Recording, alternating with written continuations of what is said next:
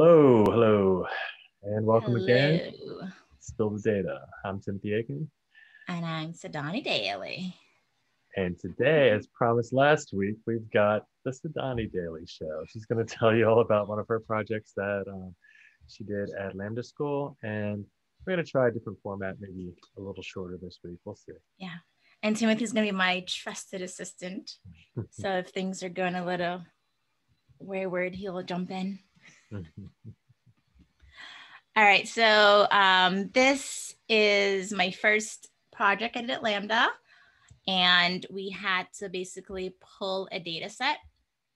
So here I imported lots of libraries. I have a math library, I have like plotting libraries, I have pandas, which like helps you with the code in Python. I got statistic libraries, a lot of graphing libraries because I wanted to make some cool graphs. So those are all the libraries I imported. Really quick, Here, really quick. Pandas, yeah. I didn't know this the whole time I was using it. I just thought it was named after the animal or something, but it actually stands for panel data. So Oh, that's the wow. library for, making the comma separated values, the CSV files, into nice little panels like she has down here. Like, Oh, wow. Okay. And I thought the whole time was just like to help you are coding in Python. So I'm sure it had some value there, right? No? yeah, no, it definitely does. I mean, it makes the pandas functions make it easier to deal with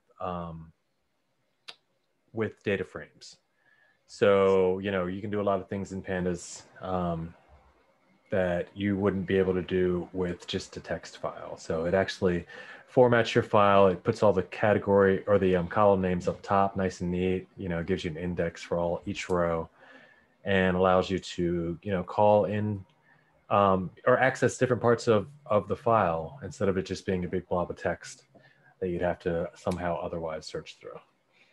And this is why Timothy is my trusted assistant.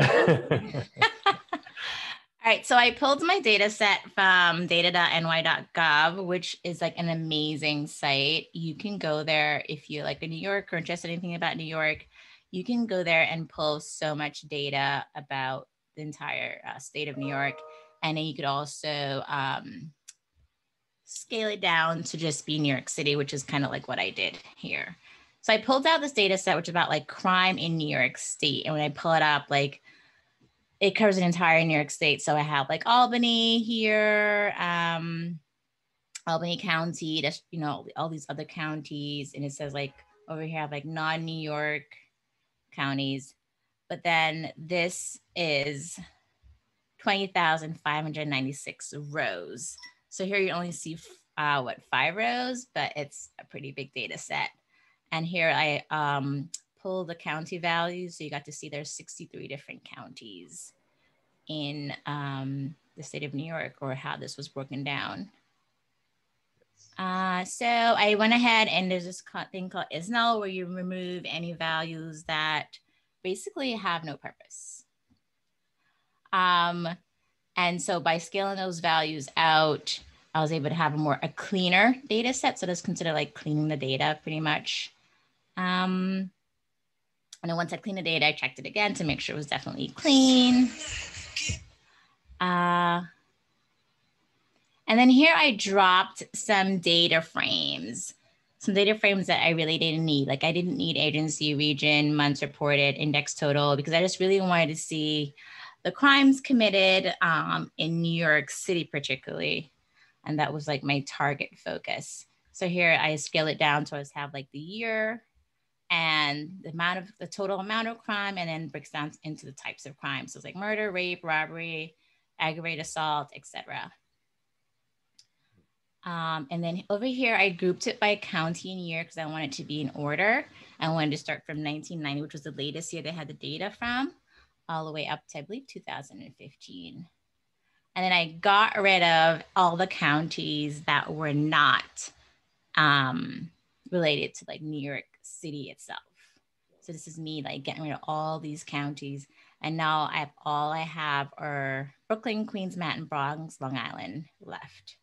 So this is me just cleaning up the data to get it exactly what I want it to be. And this is, yeah, just like taking out that data. And here is the final data frame that I want to have. And it has only NYC, the year is the crime was committed, and then the types of crime committed. And here I threw that data on a seaborne bar graph just to get an idea, but as you can see, it's not like the best way to display this data.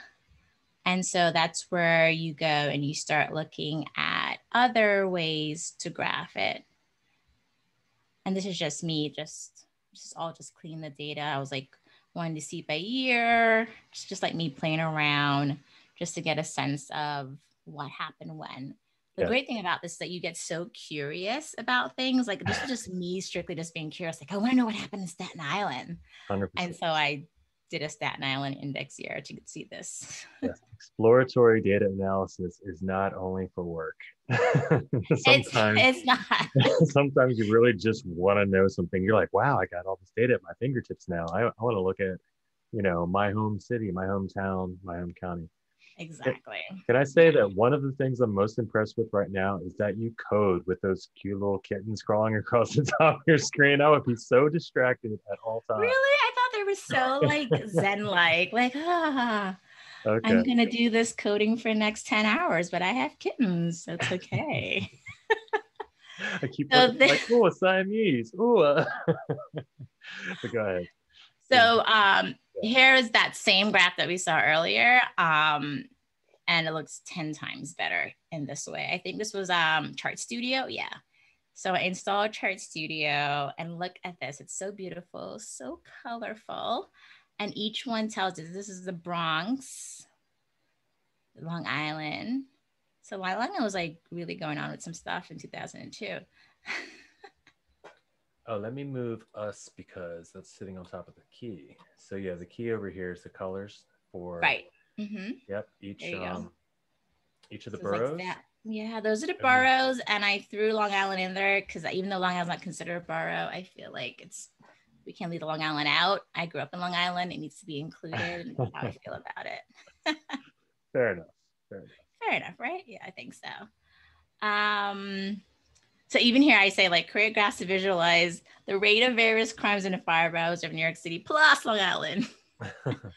And here I scale it down to 2002, 2007, because I wanted to have like a smaller frame, just to have like a comparison within the years a little closer to each other.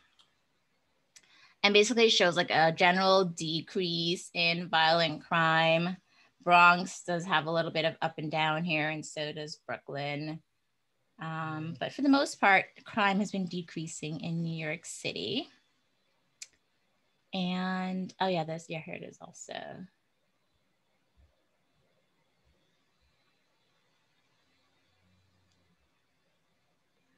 Yeah, another thing I'm impressed with, I didn't realize, because your project doesn't show a lot of the visualizations that you tried, that you'd done so many others. So we'll have to take a look at the article too, because yeah, that's right. Yeah. So like for the project, they only wanted us to use a certain amount of graphs, but because I was so curious and I thought it was such an interesting topic, I did like a bunch of graphs. This is like violent total. This is like murder rate. So I broke it down. This is like the rape. So I really like went all in. So I was like, this is kind of fascinating. And it's like right there at our fingertips. You never think about it, but literally like you can find all this data. It's like public. It's like available. It's just for you to like have the interest and go look for it. Properties decline. Okay. This is property total. Go down. This has been like pretty consistently down. Okay, so the property total, is that property value? Yeah, like any crimes against property, basically, like vandalism, anything like that, that's been down. Man, and so graffiti artists gotta get on their work. They're fit with falling off. Larceny's been down. Motor vehicle theft. So for the most part, crime in New York is decreasing. But unfortunately, like some of the more like serious crimes have kind of have like a little oscillating effect. Like with the rape is like down, then up and down. Yeah, like rape is like has been actually climbing in the past. There's a kind of sideways or trending. Yeah. Like when we consider like I guess in the terms of financial markets, if something goes up and down like that and then it kind of ends near the same place where it started, it's not really considered an up or down trend. It's just sideways. Yeah. So there've been some dips, but it seems like as Yeah. The more serious crimes, it seems. Yeah. Staten We're Island working on it. looks like it's doing all right on every single one of them. Looks like I know where I Yeah, live. not It's too in bad. New York. So, okay, so I wanted to look at crimes in New York City, and then I wanted to look at citizens' complaints against the New York Police Department. And the reason why I wanted to do this is because at the time that we had the project was in the summer when we were having all the, the protests about Black Lives Matter and the unfortunate murder of George Floyd. So I wanted to see how does the NYPD measure up in the national scheme of things. Sure. So here again, pulling the data. The data for this wasn't as clean, which was unfortunate. So or as comprehensive. And I think we talked about this before about how sometimes things are not reported accurately, or the way it's reported doesn't really fit into the data frame, or there's just lots of human error that occurs. And so sometimes things may not be as representational as the actual truth. Yeah, So this is basically me just going through and cleaning up the data. A lot of times we get data or I've seen data sets, when you're in that's pretty. When you get into casual competition data sets, like everything's all nice and neat and someone's already done all the cleaning work, but then you open one up that's like from a government site and there's a whole bunch of NaN values, which means not a number, which means they didn't enter anything basically. Yeah. But yeah, I don't want to take it away from you. That looks like a really, really cool looking graph. Go ahead. I know. I love Studio is pretty cool. So this is the citizen complaints against NYPD. And so we see there was like a rise all across the boroughs, and even a bit in Long Island. And then right around here, which is like 2009, we started to see a bit of a decline. And that was like across the boroughs in that time. And that interactive plot, is that Plotly Studio? Yeah. Yeah. Cool, right? Yeah, really cool. I love it. Yeah. I had too much fun with this. I was like plotting things I should be plotting. I was like, I just wanted to see how it looks. And then I wanted to like cross correlate the two. So this is citizen complaints, and this is the total number of crimes. Can you talk? I know it's been a little while, but can you talk a little bit about what I'm looking at there? If I'm a person that has no idea what this graph is, sure. So this is the citizens complaint against NYC. This is the bottom part, the blue down here, and then so you can kind of see where like it mirrors the graph I showed earlier, where like it went up right across the bars, and then it started to go down. And that's basically what this is mirroring here. So that's an average, or not an average, but each one of those lines that you see in the blue bars is one of the different boroughs. Right. Like separation. Okay. Mm-hmm. And then the total crimes. And then the total crimes is here, the red bar. So here you see how it was like really high and then had a little dip and went back up again. Okay. And it's dipping. Yep. And overall it's dipping, but we do have some outliers that we talked about earlier. Oh, so there's the crimes in the red line, and then the actual complaints are the blue against the police is the blue. And you can kind of see how like it's almost like the same kind of graph. How like, I mean, here was a little outlier when it was high as far as crimes. But then as higher and lower there, and then it's lower and higher in 2007. Right. Where it's still a little higher. So it kind of has like the same flow. Yeah. The only thing, and I hate to like dig at you about this, but what are the diagonal lines? How do you interpret that? Here, this is the 10K, 20K. No, the diagonal, like the lines between the two cities, like between the two times, it's like up a little bit. In between. That's just that's the style of the graph. That's how to connect it doesn't have any kind of data on it. It literally just like in plot latest was like this cool way they made this graph where it shows like these things are actually connected, but there's like no data on it. It's just like points. Like this is a point, and it goes to this other point, and it's just points. Okay. You see? Yeah. Yeah, I got you. All right. All right. So that is pretty much that. And then I go through some other things down here. Like I'm looking at confidence intervals just to see if like my data really aligned or like my thesis aligned. And that's pretty much saying that it does. So what was my takeaway? So I wrote this article on Medium and it says, when doing the right thing trumps the data. And I kind of just give like a little bit of preview about what's going on in the country. And I asked the question, has crime decreased in New York City while citizen complaints against the New York PD has risen? And actually, no, okay? Citizens' complaint in New York City has not risen. And so it was not going along with the trend about what's happening in the country. As a matter of fact, NYPD was charting pretty well in New York City as far as like people's faith in the NYPD. But there was a reason for that.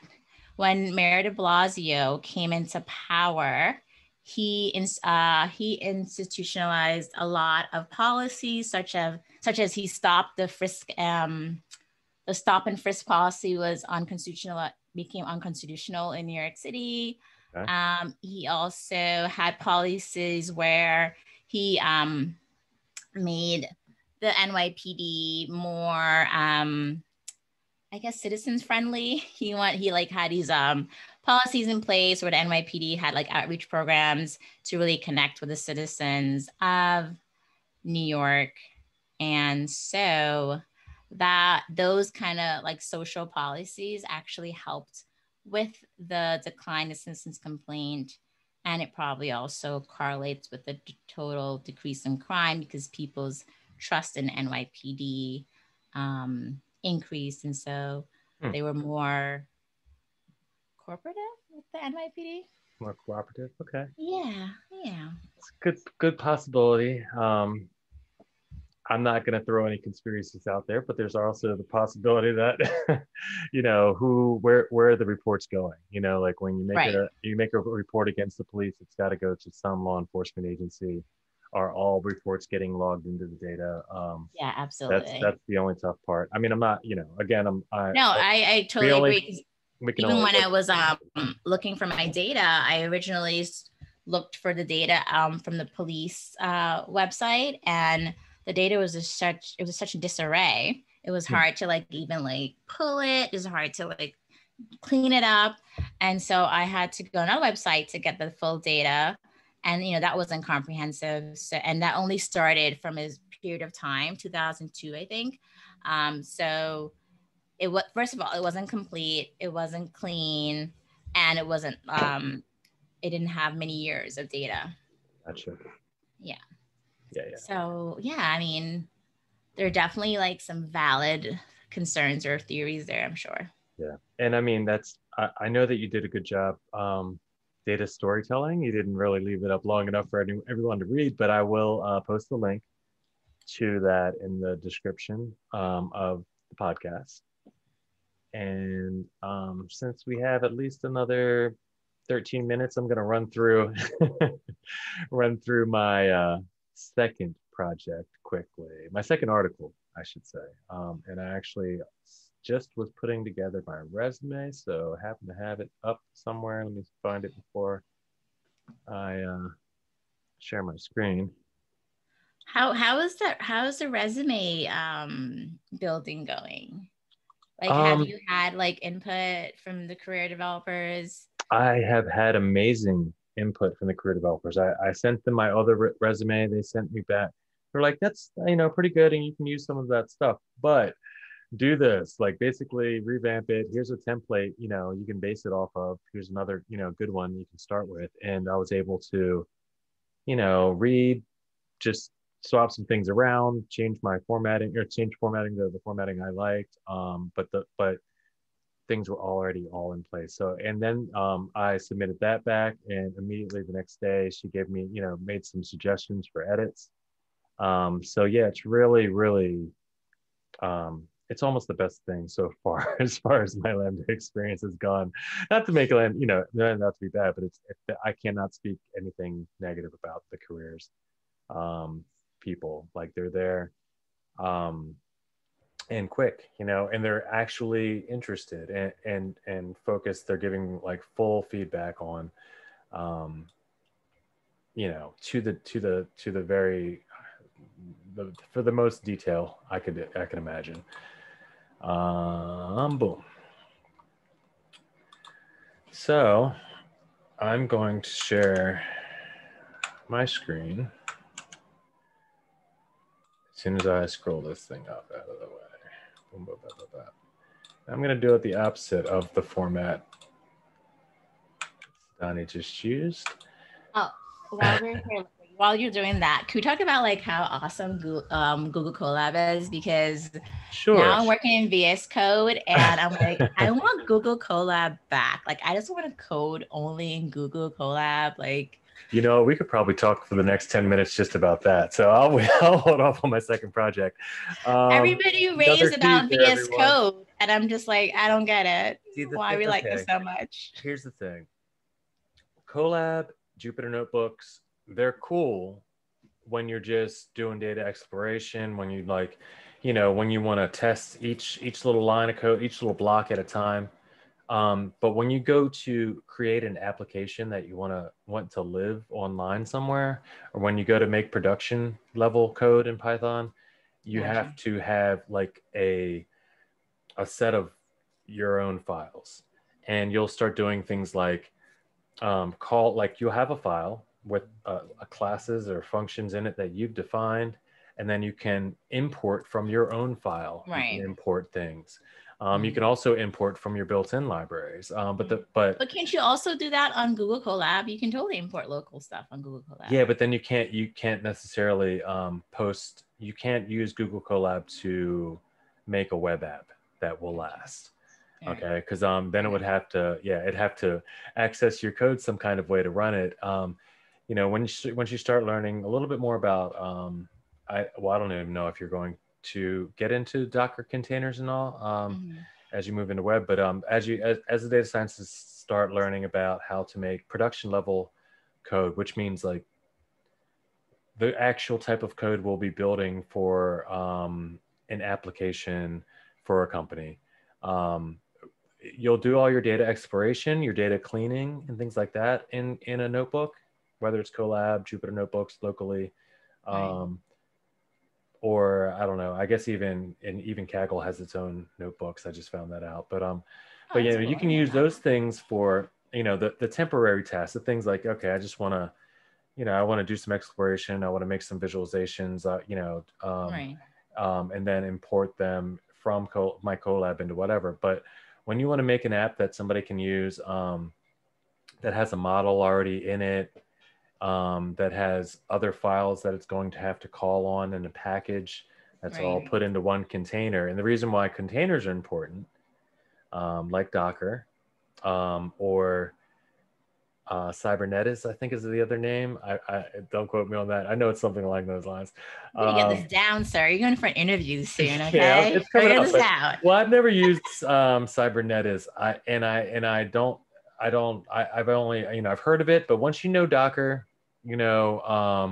the rest of it's just like it translates well. It's just like like Amazon Web Services has their own version of Docker, but it's called something else. Yeah. So they're just names. It's just different companies. It's like, yeah.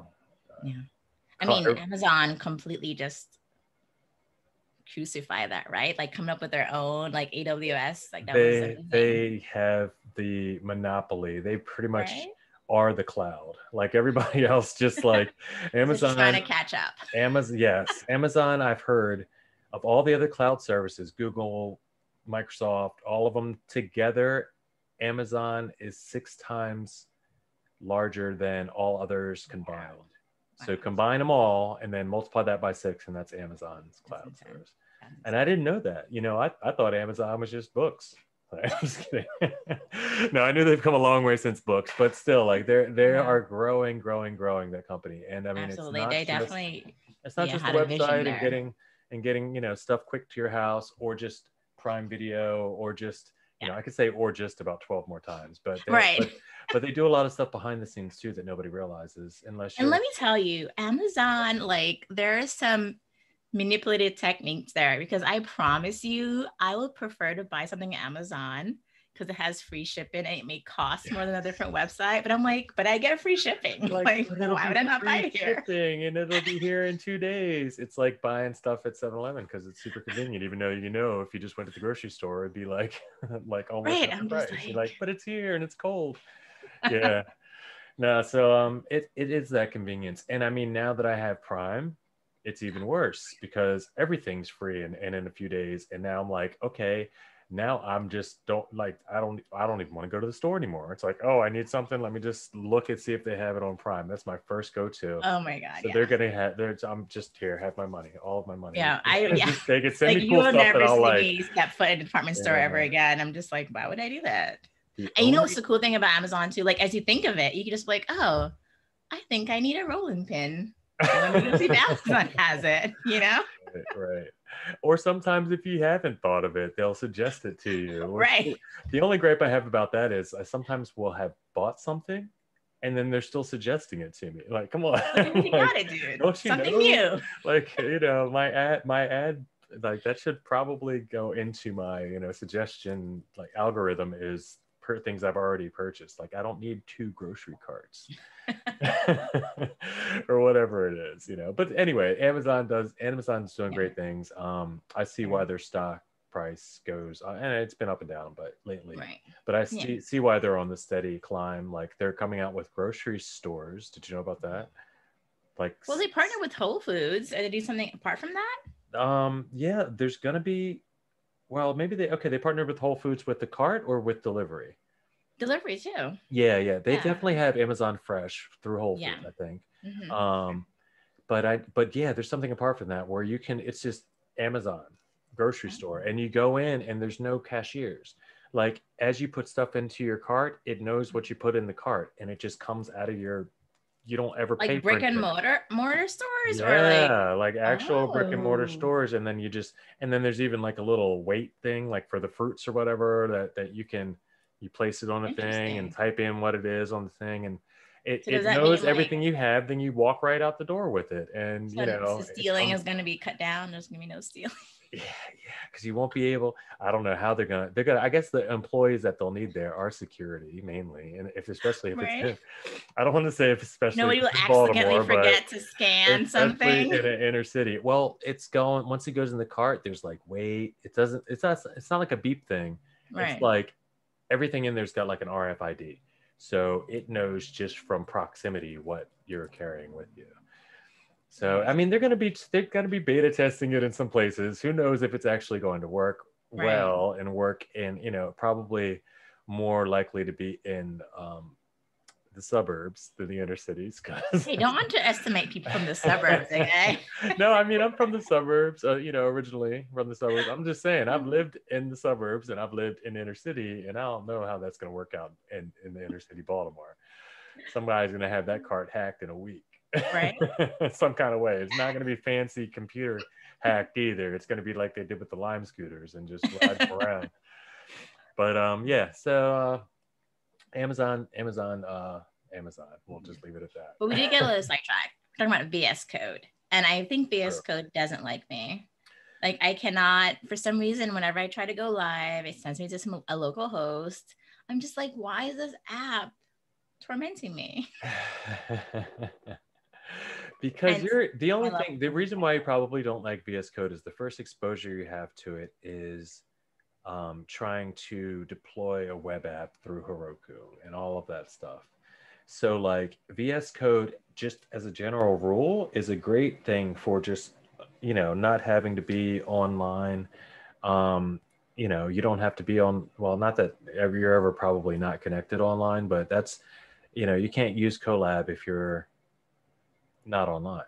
But if you have Python and connected locally, you can create your own what's called virtual environment, and then you have all of your libraries that are just installed in that virtual environment.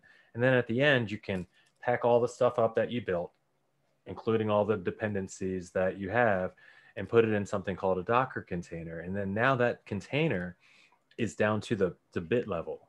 So it doesn't matter if you're on a iOS machine, a Windows machine, or Linux machine, or whatever else may come up, if anything, machine. Um, you can then take that and your computer will know how to translate everything. So it'll work it'll work no matter who's looking at it. And I mean, they may have eventually come up with ways to do that in the cloud. I'm sure Colab's probably already working on something along, or Google, I should say. Colab needs to just like come in and just eviscerate VS Code and make my life easy. Yeah. But VS Code has its competition too. VS Code is Microsoft. And then there, if you don't like VS Code, there are others. I have a couple of them and I should probably know their names by heart, but yeah, there's PyCharm, there's Atom, there's a bunch of other IDEs, which is an independent development environment or something development environment, where you can do your own development of applications. And they work, the cool thing about that is they work for not just Python. VS Code will work in every language. That's true. Yeah, that is true. And I don't know about Colab. It might, it might have to set up different environments. Okay. We've only ever used it with Python. So, as we were talking about Amazon, I also talked about GitHub, because I literally push everything from VS Code to GitHub. And I was thinking, what happens if GitHub collapses? Because everybody pushes their stuff to GitHub and they collaborate and makes, build things. Yeah, GitHub. And I'm like, GitHub can never go away. It can't. People have so much stuff stored in GitHub, and like data frames that I've used for projects are stored there. So they can, no matter where if they're being accessed, they can, through a GitHub link. But GitHub was an open source thing, and it was produced by a lot of coders that have not only coded there, but have helped to code other of their own programming languages and things like that. So I'm hoping that the GitHub the repositories are persisted somewhere, like are backed up on some other servers besides, just one. I would imagine that something that intense that's holding so many people's like valuables is probably strongly backed up, and even all. And that is the cool thing about GitHub, that it's like open source. And I feel like coders are kind of like not taking over, but more like taking a bit ownership of the game. Like they're not just relying on these big companies. Yeah.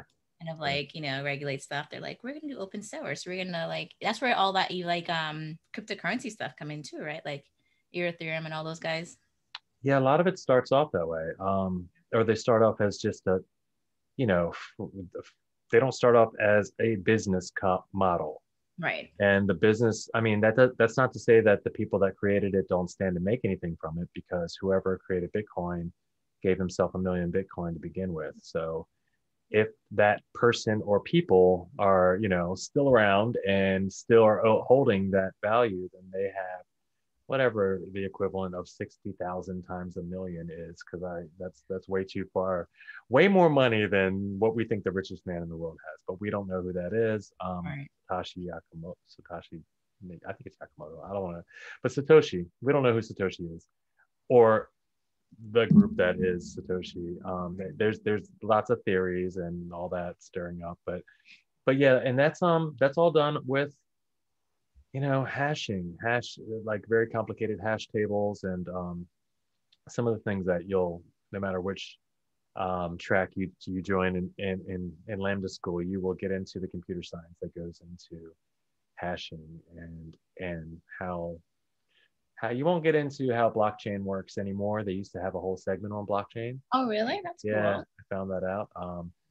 But it's a less popular skill to have, and it's more people that are really involved and want to try to create their own, that it's up to them to learn it. I haven't really delved into it. I mean, I have a good understanding about how it works, but I have only because I've done some research into saying, like, why is Bitcoin so strong? Like, why do people, why is it worth so much? Why are so many people there's $1 trillion in it right now, like worldwide. If there's that much value stored in this cryptocurrency, it's going to open up a lot of people's eyes and say, wait, why? What is this? I thought it was just computer stuff, you know? And like, Right. well, the truth is, most of the American dollars is just computer stuff also, you know, but it's all in a centralized bank, and banks are somewhat flawed. You know, I'll just without incriminating anybody, I've met a guy that used to get a little less than 10,000, so it didn't, you know, send any red flags, um, from banks just by hacking in, creating a fake account with a name that he knew, giving that name to, and you know, making a fake ID for somebody with that same name and having them go in and withdraw the money. Wow. And you can't do that with Bitcoin, because the ledger exists, and it doesn't exist on some bank's data printing. It exists in every person that mines Bitcoin's computer as well. So that would have to be changed with every single miner's ledger in order for a transaction to be flubbed or faked in Bitcoin. I don't know if you know this, but I know like they say you can only mine so much Bitcoin. Have they maxed out that amount yet? Or they No, no, they no. haven't. I see. When it So if comes to I these wanted facts, to try to mine I one don't want to Bitcoin. quote facts incorrectly, but I know for a fact that they have not. You know, there is still mining to be had. I don't know though how valuable or how good an idea it is to get into the mining game now, though, just because as as less and less Bitcoin is available, less goes to the miners because it gets separated between, you know, the amount of people that are mining Okay, it, gotcha. or it's less likely, I should say, that you'll be Mhm. the one that solves that block. And if your computer solves that block, then you get a little, you know, or part of it, the proof of work happens, and you get some free Bitcoin for, and that's how new Bitcoin is produced. But Right. Bitcoin does have a cap. There's only going to be a certain amount of Bitcoin mined, and then it will shut off. And that means, you know, as time goes on, there gets less and less of a supply, and the demand goes up. But you know, So that's what we're looking at. I so this is my thing though, because Bitcoin originally was supposed to be like, you know, like against the banks, kind of like a FU against the banks. Supposed to be like for the common man. But Yeah. if there's only a certain amount and it's already being hoarded, how does that really help the lower rung people? Um, well, it doesn't. It's the short answer. It's more now an investment, less than it is a currency. It's not being used as a transaction currency so much because the Right, value is so sporadic still. Now, right. once it settles down and, you know, all of Bitcoin is mined and the final value of Bitcoin is established, it might then, you know, then it will be a lot more people selling and buying it. Um, and as a value, you know, as a way to make money, because that's what it is Right. now. It's like people would have put, let's say, June of last year, Bitcoin was around $4,000 a coin. It went really Right. low after hitting 20 some K. You know, it And went that down to is my other question. 4,000, which is Right. like 20% of what it was. So if you got in at the wrong time, you just lost, you know, four fifths of your money. And then 4,000 has now jumped up to about 60,000. Right. So, but But go my ahead. thing is this. Yes. If Bitcoin was supposed to be like this new currency, but yet we're still valuing it based on the US dollar. And if you sell one Bitcoin, it's still equivalent to a US dollar amount, Right. right? So how is it really trying to obliterate the common currency if it's all based, its value is based on the common US dollar? See, Bitcoin itself doesn't really have any intention. Like it could have been used for several different things. It started off and it became popular, unfortunately, because it was being used for as a way to transact anonymously because people were not attached to their Bitcoin wallets by any sort of, you know, identifying thing. You didn't have to give you didn't have to sign your identity to it. And then therefore it could not be taxed. You could use it for, you know, most popularly in the past, it was used on Silk Road, which is no longer around. Right. But people were using it for all kinds of things, but that was the only way to transact on Silk Road. So that's where it got its first boost. And then even after all that got shut down, and then people found out later on that, you know, actual Silk Road was a lot less. It was a lot less useful there. I will say this: there are countries though whose currency is less stable than Bitcoin. Right. You know, in the US, it's based on the dollar when you cash out. But in Nigeria, it's not based on the US dollar when you cashed out. You know, so like if your banks, you know, you take the money, you make money and you turn it into Bitcoin, your money might actually double, triple up, or it might just stay the same. But either way, it's not just going to vanish like it might in some of these countries where the national currency is so low valued that Right. you know you're at risk at any time of a complete economic collapse. So worldwide, Bitcoin has different meaning than it does, you know, as in the USA.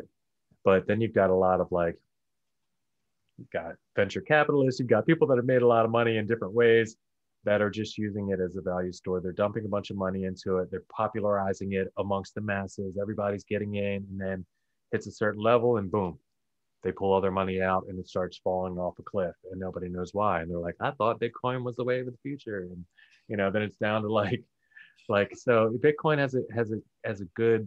There's a lot to be said about it, but Right. as time goes on, you know, Bitcoin could see numbers up into the $200,000 a coin range before it's all said and done. That's, I think, the highest value that they think, you know, the possibility of it happening. But that's still only about four times what it's at, less than four times what it's at now. Right. So I'm a lot happier putting my money into investments like stocks, like Tesla did really well over the past year. You know, Bitcoin has been up and down and all around. You got to be ready. You got to be like, all right, I'm getting in now, and watch it every day. Be like, okay, it's up, it's up. You know, it's so starting to get the thing. volatile, Yeah, and volatile is the word. it's Yeah, super volatile. And I feel like if people can come together collectively and, you know, alter the value of it, then right. is it really serving the purpose it was meant for? I don't If know. they can game stock it, that's going to Right? become a verb, you know, just like they have with Doge. Now, Dogecoin, while we're on the topic of cryptocurrencies, is the exact opposite end of the spectrum. Dogecoin is made to be inflationary. It's made to always be let at a low value. Every single time somebody mines or like helps to mine Dogecoin, 10,000 new Dogecoins are produced and given out to people that mined it. So in a way, it seems to be great because like it's always going to be a low value, but people think they're buying in for less than 5 cents for Dogecoin, and they're putting all this money into it, and they think it's going to be the next Bitcoin and turn to $40,000 someday. It is definitely not, because every time somebody sends a penny of worth of Doge, they could send one Dogecoin to somebody, which is worth like, I don't know. It's worth like maybe I don't know, a 0.05 cents right now or something. Might be points. It might be 5 cents. I'd have to bring up some charts. I actually have that. We'll do that one day. Yeah. I'm gonna bring in a buddy of mine too. We're gonna talk forex. We're gonna talk Oh, stocks. I want to hear this. Yeah. Yeah. Have you looked at NFTs? I yes. I only laugh because my gosh, it's making me want to buy Ethereum, and not just meaning putting my own money into Ethereum so I can buy NFTs, but actually invest in Ethereum, because a lot of people are looking at NFTs now and they're like, I want to get in. This looks like fun. My You daughter know, made one. did she make one? I need to learn how to make one. I need She to made talk to like your daughter. digital art and she posted it. Nobody's bought it yet. I mean, yeah, it's hard. It's probably a hard, and if you don't have, you know, some sort of following and a way to get people interested in it, Yeah. I have digital art that I'd love to put out. You know, I'd love to, Put it on there, man. because it's just digital art, and I've always been like, yeah, it's free, it's whatever, it's digital anyway, you know, and that's how people are. But like, but when you can say I own the original, Yeah. it doesn't matter, you know. It's a store, it's another store of value. Like people, like they see this digital football card or digital tweet that somebody can copy paste off of any computer and be like, I can use that too. But like, yeah, but yours was free and therefore you can't sell it.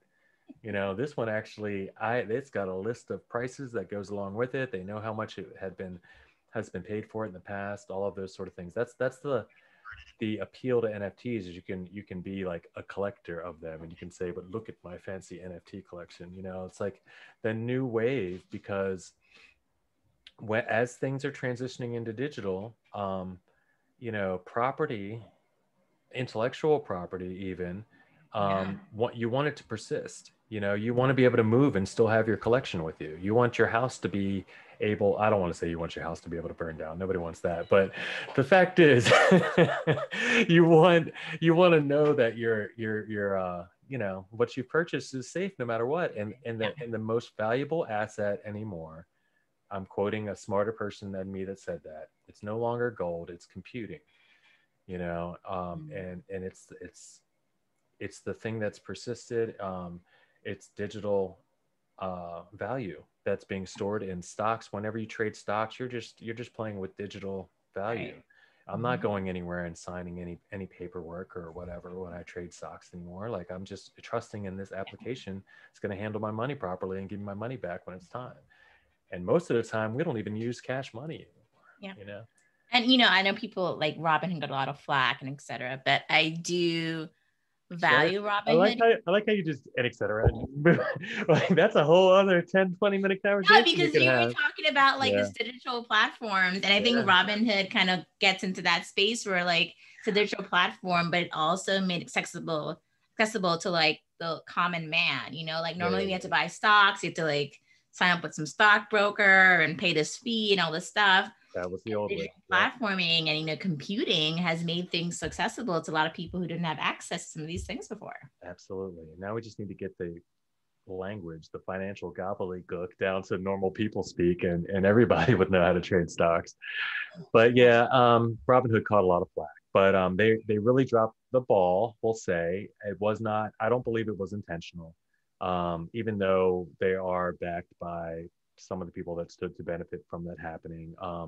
You know, I know that they're shutting down their platform had to do more with them not having the capital to cover all of the volume that they were getting for all the possibility that these things were going to keep going at the rate they were going to go. And they had to shut down, or if they didn't shut down those certain stocks, those meme stocks, as they were popularly called. Anyone that's watching this in the future, you've probably heard about GameStop in 2021 or 2020, because wow, how could that not be history? But yeah, like, but yeah, I do believe that it's they either needed to shut down trading or limit trading on those, or they were going to have to shut down every single person on their platform's accounts if they weren't compliant with SEC regulations, which means they have to have enough capital to cover every single, you know, bet, I'll call it. Yeah. But Wall Street bets, diamond hands. I still have a little bit of GameStop. I'm not gonna lie. You got in on that, did you? GameStonk. Yeah, no, I did. I quadrupled up. I mean, I got in, got out really quick when it was, you know, it was a very small amount, but I can gladly say I was part of that history. Like, I put some money in there, got a few shares, whatever. I won't say how much, but yeah, it went up 4 times. And I've been watching Forex. I've been watching charts for a long time, so I started to see the reversal happen. I'm like, yeah, get me out of here right now. I don't care how much farther it goes up. I knew about that. And there are people, man, that went from, I don't want to bring it all up, but yeah, this poor guys, they went up from like, you know, 20K to like 5 million or something. And then back down to like 15K, and they're still holding or whatever. And it's kind of sad, but people are like, man, he's crazy. At 5 million, I would have got out. No, you wouldn't. Not, he had to be crazy to get to 5 million. Like, there's no way you go that far and aren't still like, come on, Moon, we're going for it all the way to I'm a billionaire. You know? Yeah. Who knows when you quit? Like, you know, your eyes light up and you start counting all your money that you don't have yet. And yeah, it's tough. Trading it's easy to say from the outside how you would act, but it's an emotional thing. It really is. It's a psychologically driven thing, and so your real money is involved. It's hard to explain how that is. But greed and fear are the 2 worst enemies of a trader. We'll talk about trading sometime soon. We're going to go ahead and cut this. That's another future tune in. Stay tuned. We are not giving any trading advice. Yeah, as the disclaimer has gone, insert disclaimer here. None of this is financial advice. Do not invest all your money in Tesla, because that's a really good idea. But anyway, did you know that's how Lambda started? Oh yeah. Had you heard that story? Yeah, no. Austin, the CEO of Lambda, He was out. He had moved to Silicon Valley and was looking for the job and couldn't, put his Right. entire net worth. I mean, maybe he worked a couple places or something, but he was living in his car or something, put his entire net worth into Tesla stock. It made a really wise move, apparently, because like when he cashed out a couple years later and started Lambda School. Wow. So yeah, good job, Elon. Keep it going. Like whenever you come across that next Tesla stock, please like send that information my way. Yeah, I don't know if there will be. I mean, there's definitely There always is though. There always is. there's The always some next gold. Yeah, Amazon, the there's some next gold down the Google, the line. next And I mean, Apple. I almost would argue that Tesla is the next Tesla stock. Like the people, the ARK investors, Kathy Wood just put out something. Now that I'm involved, I know a lot. I won't say I know a lot, but I my foot's in the door. Yeah. So I'm listening a lot to all the financial news. But yeah, I'm surprised I pulled those names out. But You ARK listening to investing, Kathy Woods? Kathy Woods they put out their forecast for Tesla in 2025 and say that the stock should be at a low value of 1500, high value in the 2200 range or something along those lines. So right now it's only about 600. So, you know, if you have a few years and to leave some money somewhere rather than a savings account, that's might not be a bad place to start. I'm not saying today because so first of all, today is not even today anymore because this was recorded yesterday for anybody watching it live. And if you're watching it in the future, do your own research. Don't So take our word for it. No, please don't. I will say, let's end it there. This is Timothy Aiken. This is Sidoney Daily. And this has been another episode of Spill the Data. Spill the data. Bye-bye.